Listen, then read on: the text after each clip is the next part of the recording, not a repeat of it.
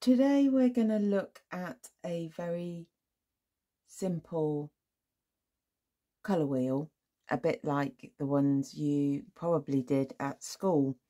We're going to be working with just 3 colours today, the 3 primary colours: cadmium yellow, cadmium red and ultramarine.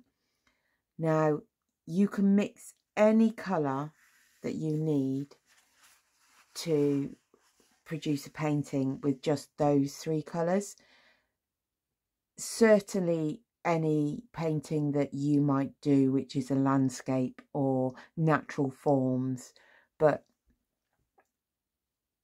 it will give you a basic range of colours to produce something more than adequate.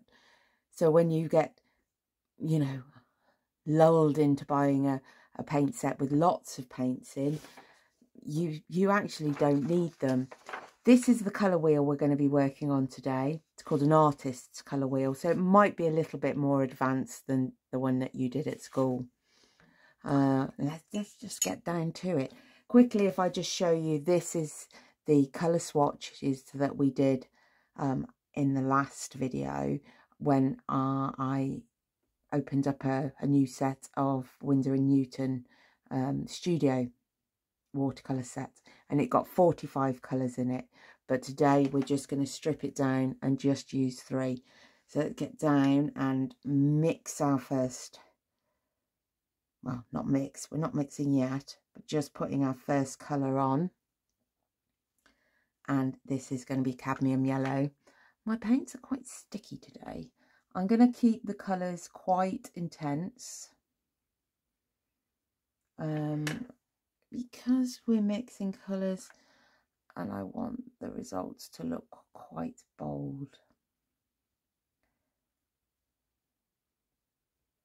So we have our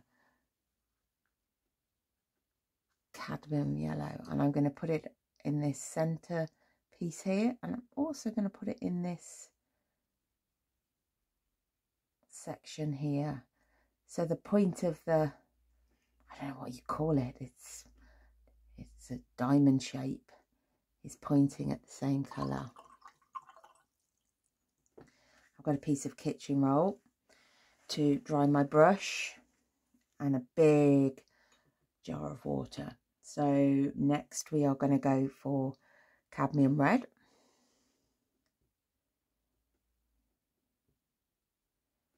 Again, working the paint around so we get a nice intense colour.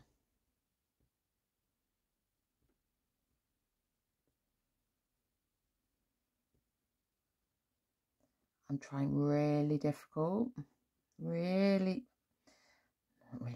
I'm trying really hard not to let the colours merge, because that's all going to go wrong. I can see that the yellow is starting to merge in with the red there, just in the centre. That's so going to annoy me. So I'm going to rip off a bit of kitchen roll and just dab it and stop it now, before it all goes horribly wrong. And I'm also going to put a bit of cadmium red up here.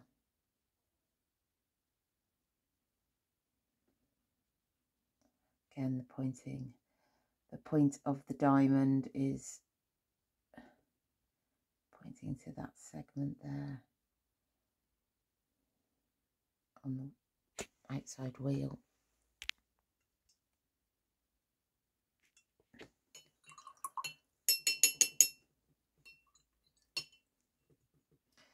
Now for ultramarine.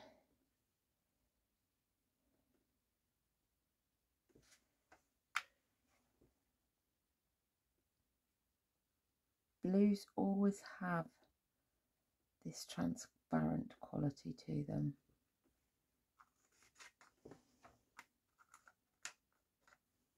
There's probably some science involved with that.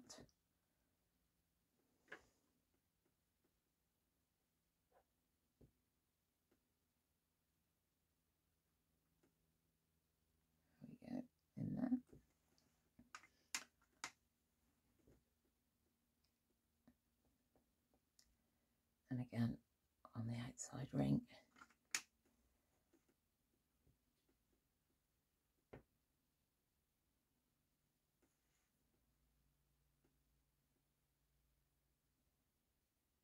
This is upsetting me a bit because I'm not going right to the line. I'm doing this quickly. I'm not allowing it to dry properly. Just so you're not sat here for hours. Right.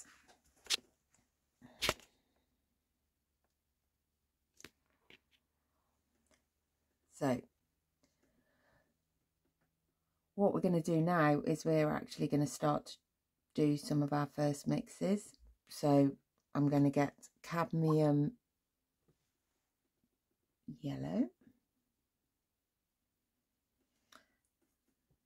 When it comes to mixing palettes, you don't have to buy anything expensive. You can just use an old plate. This massive roasting dish, enamel roasting dish I use sometimes because it's so big I can mix lots of colours. So I'm trying to get a 50-50 mix. So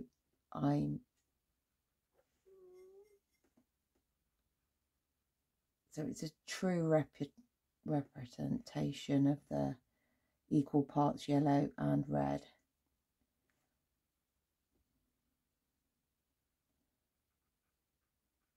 And we're going to paint it here. And we're also going to paint it up here.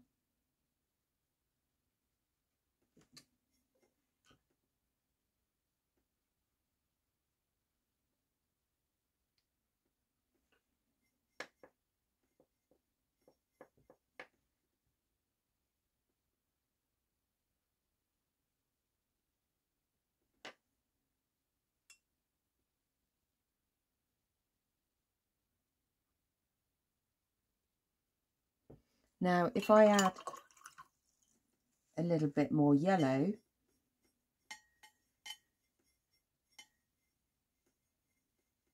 to that orange, actually not got enough paint on my palette. You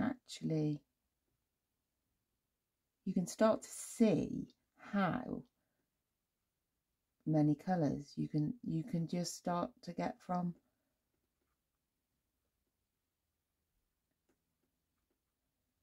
a very basic amount of paint, 3 colours, and you can just start to see the range. Now if I need a little bit more yellow, if we go the other way and have more red with the orange,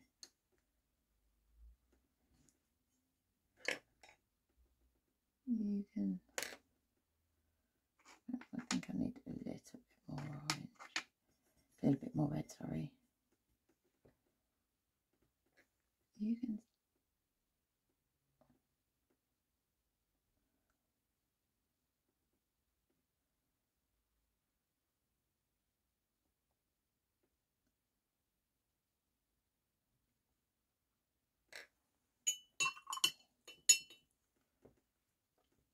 You can see we could be doing this much more subtly. We could have a much more subtler change between those.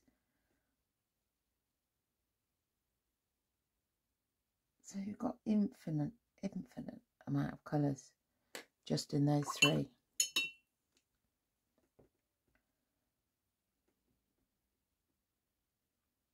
So that's just your oranges. Right. Let's go for green, because the world is full of greens, and if you're an aspiring landscape artist, green will be one of your top colours that you will be mixing.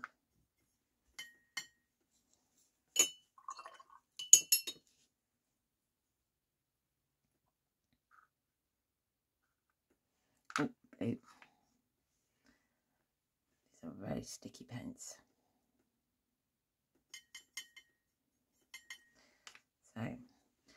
So again, trying to go for that 50-50 mix. I've got to say that still, it's a very bluey green, but we'll go with it. We'll go with it.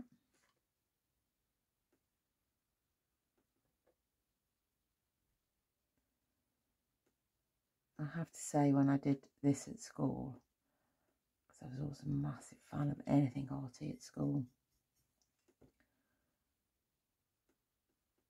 but I was slightly disappointed because, you know, when you're told, right, you're going to mix blue and yellow together and you're going to get green, or the pinnacle of disappointment, red and blue together and you'd get purple. It's not quite how you imagined.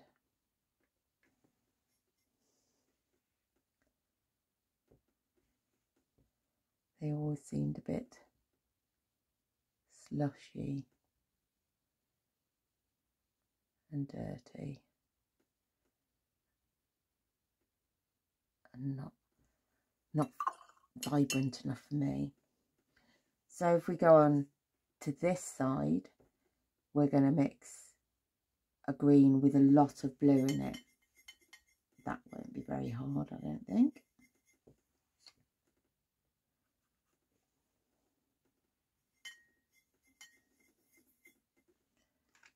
Get a bit more paint.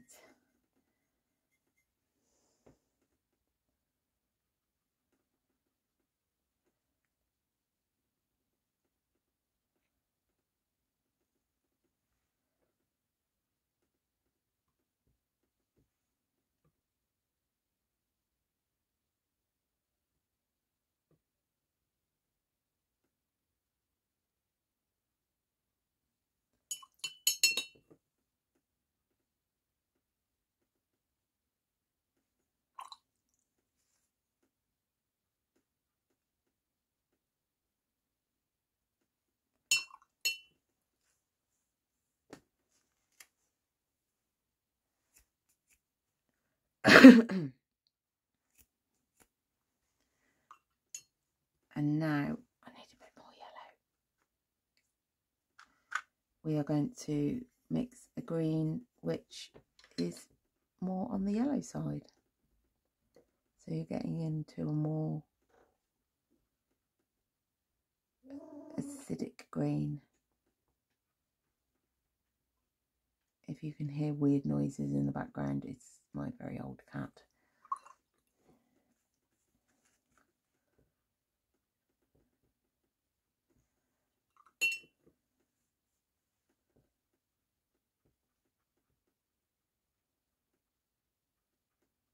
And again, we could mix a whole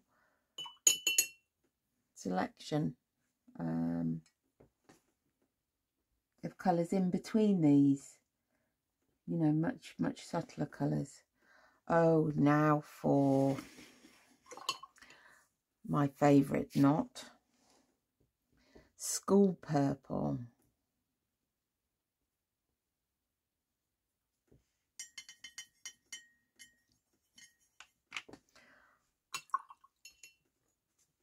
I know there always used to be this thing with the teachers then. How do you make purple? Mix red and blue together. And it's like, yeah, but it doesn't make this, it doesn't make purple, it makes sludgy brown.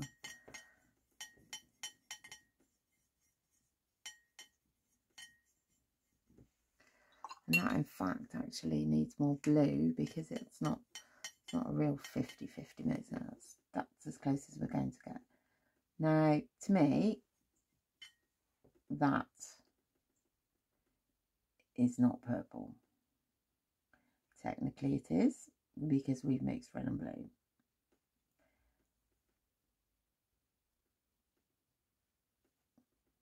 But sometimes you get, when you get hot chocolate, you look at it and it's got this slight purple tinge to it, purpley brown.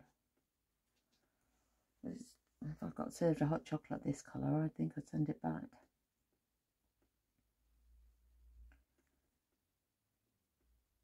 So there we go. That's purple. I'm totally underwhelmed by that.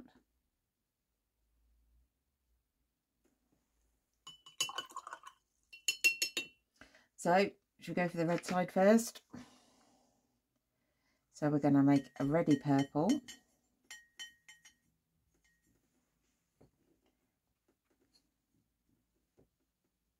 Which to me just looks like a reddy brown.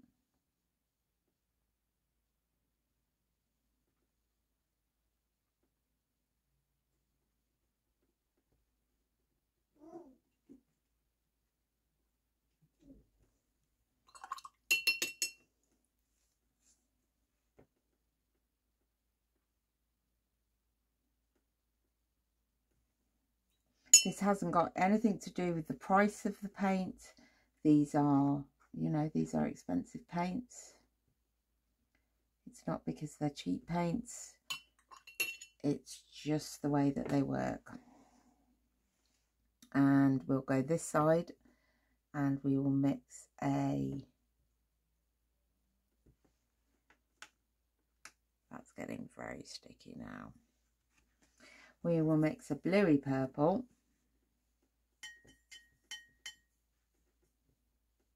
I've got to say, that's probably the closest. It has a hint of purpleness about it.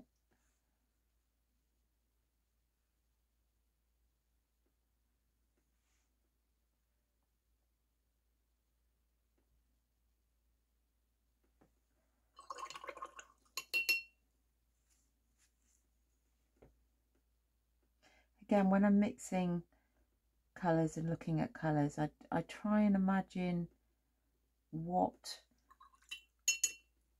I might use them for, what they remind me of,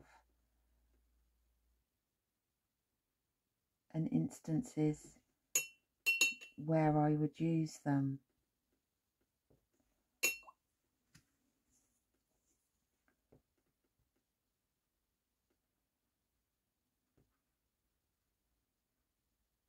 There we go.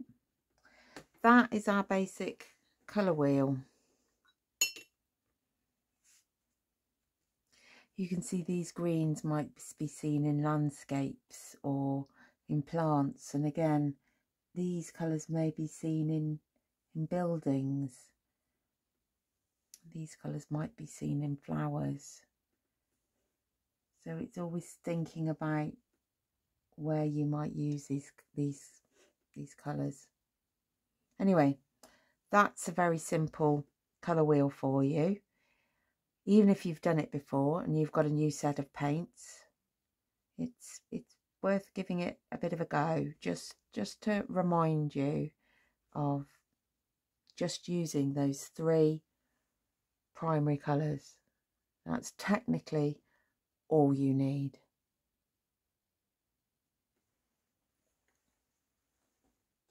Expensive graphics again. If you enjoyed this video, don't forget to like. If you're finding any of these videos helpful at all, or you're interested to see what's next, don't forget to subscribe. Give that little bell a tickle.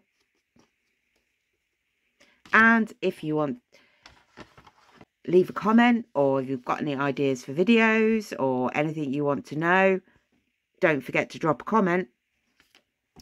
And the really, really expensive graphic, if you want to follow me on Instagram, here's where you find me. Thanks for watching.